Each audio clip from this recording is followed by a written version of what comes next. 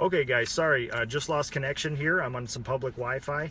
So the last question was, how do I choose a painting contractor?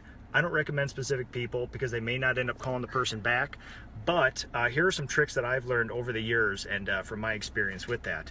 Number one, word of mouth.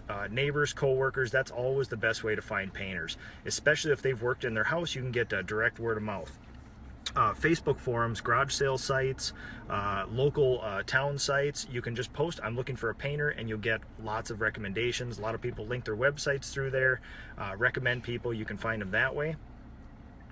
And the third best way is to call a paint store. Call your local paint store, somebody who deals with a lot of painting contractors, and ask them two very important questions.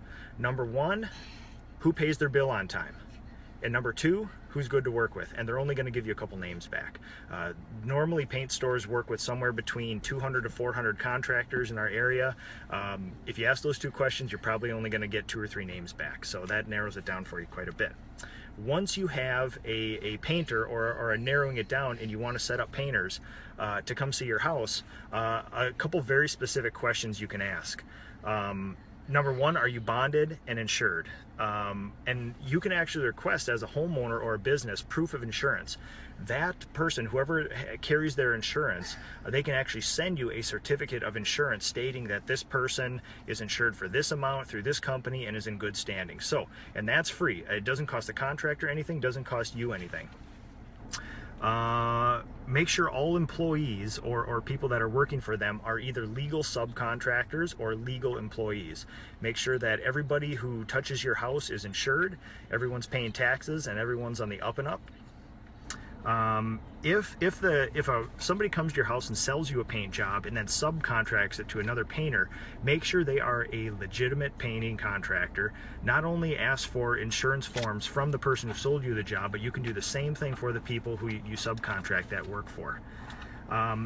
Another very differentiation between painting contractors is owners versus operators versus owner-operators.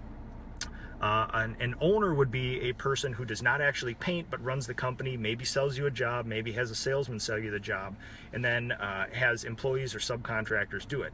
An operator would be a single person, somebody who, you know, is a handyman, a small business, and then there's an owner-operator. I'm an owner-operator. I run the full business. I do all the marketing. I do all the estimating, but I'm also on the job 8 to 10 hours a day to actually do the work with my crew. Differentiate between those and know what you're going to get. Most guys will try to sell you a job and then you will assume that you will see them again, and you do not see them again. So just don't be surprised, but just ask them those questions. Outline their process. When they do a bid, they should walk you through everything from the day they show up to do the work, what they do, how they do it, how they lay things out, what you expect them to get done every day, and then at the end of every day, you know, get a plan from them for next day.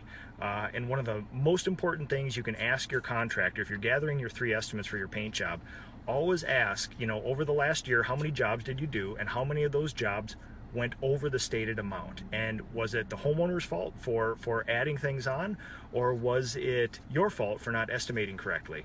And they'll probably give you a few case scenarios. I don't rely on word-of-mouth referrals. When people ask for references, things like that, anybody can gather up 3 to 4 names of people who will say yes. Most of them will end up being, you know, neighbors, relatives, people who they've prearranged this for. So don't go heavily on the recommendations from the painter of referrals, but instead, you know, call the paint store, ask them who pays their bill on time, who's good to work with, and then when you get them in the house, ask them how many times their jobs have gone over the stated amount on the estimate. So if you guys have any questions during the week, send them to me through Facebook. You can call my business line at home. Any questions that you send, I will gather up and we will take care of them in future installments of this. So thank you guys so much for watching this, and thank you for sharing it among people. I enjoy doing it, and I hope you guys get something out of it. Thanks again, and have a good weekend.